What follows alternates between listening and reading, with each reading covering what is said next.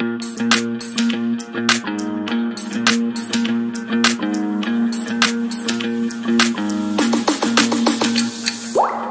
finally, we know the reason why Akram, Kuluthum's lover, decided to leave back to South Africa earlier this week. Yes, very many Ugandans have been asking themselves, why has Akram decided to leave back to South Africa earlier this week, and yet, they have just made their relationship official.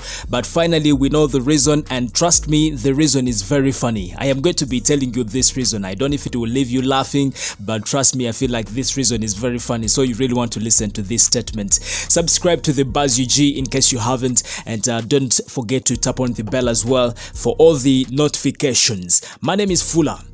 Now, we all know that in the recent weeks, Kuluthum and her husband Akram, they have actually been trending so big time in the media, in the news. Everybody has been talking about this couple, and some people have said that this couple is going to end in tears. Others have said that the guy is just here to eat Kuluthum's money. Others have said that Akram has never been an engineer in South Africa, actually including the ex-lover, that is Tasha. She came out and said that oyo guy abalimba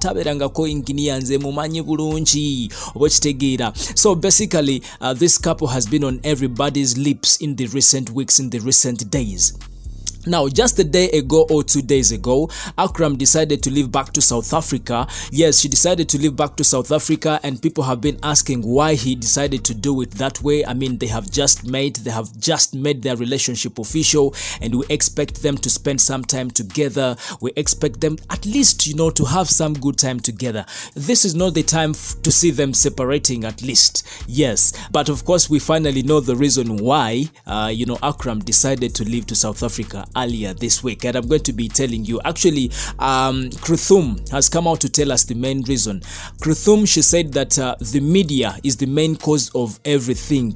The media has caused this premature separation. She still wanted to be with her husband. She still wanted to spend some good time with her husband, but hey, the media has caused everything. I mean, they have been following them everywhere. They have, like, where they eat from, where they sleep, where they, like, everywhere the media has been following him. So she decided to tell this guy, please husband, go back to work in South Africa so that we can actually get away with this attention from the media. Yes, so that is according to Kuluthum, and I feel like this reason is very, very funny. But anyways, I just want to read to you Kuluthum's statement in her own words. She said, "The unnecessary attention by the press is what forced my husband to leave prematurely. His initial plan was to leave a month later, but with the media following us everywhere we go, including where we eat from, I told him, honey, you can return to work." Yes, that is Kuluthum's statement right there, trying to